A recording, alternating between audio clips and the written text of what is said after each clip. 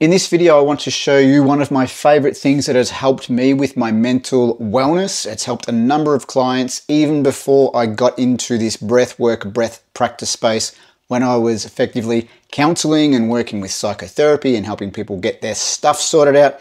This was one of the best received, most well-regarded processes that I ever shared.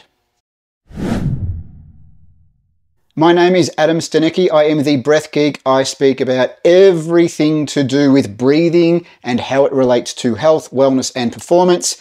If you like this video, please give it a like, consider subscribing to the channel, maybe sharing with a friend. So one of the things that came up a lot when I was working in the therapy space, and still comes up now when I'm working with breath, but more towards the side of mental health and mental wellness, is the idea of creating boundaries. And specifically, I mean creating boundaries that separate activities outside of home from the activities inside home. And what I mean by that most often is creating a little stop, a little pause, a circuit breaker between all of the stressful stuff, all of the concerns, all of the activities that go on in work and what's about to happen at home. One of the traps that we often fall into, and that's not just you, that's me, is bringing home your stuff.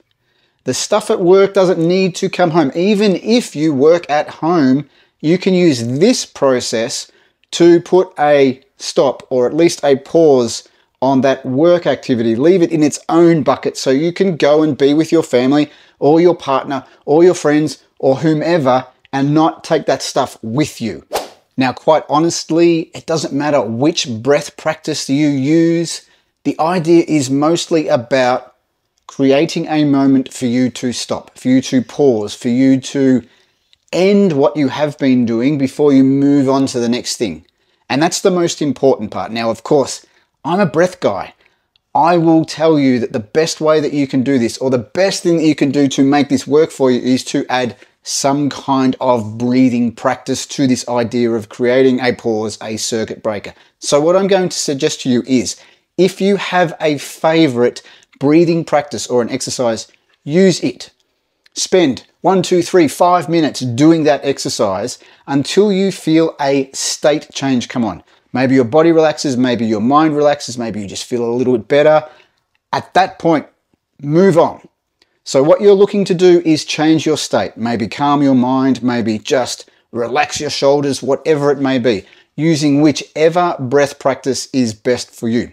If you don't know one, the simplest thing you can do is close your mouth and simply turn your focus to your breathing. Just follow the air going in your nose, all the way down, being drawn in by the diaphragm, and then relaxing back out. That's it. Don't overcomplicate it. Don't fill your brain with anything more than it needs. Just create yourself those few minutes of doing nothing but focusing on your breathing. That's it. That is the whole process. I kid you not, it's the simplest thing I've ever shared with anyone, and possibly the best. If you like this video, please subscribe, please hit like, please share with a friend. Breathe easy, and I'll see you next time.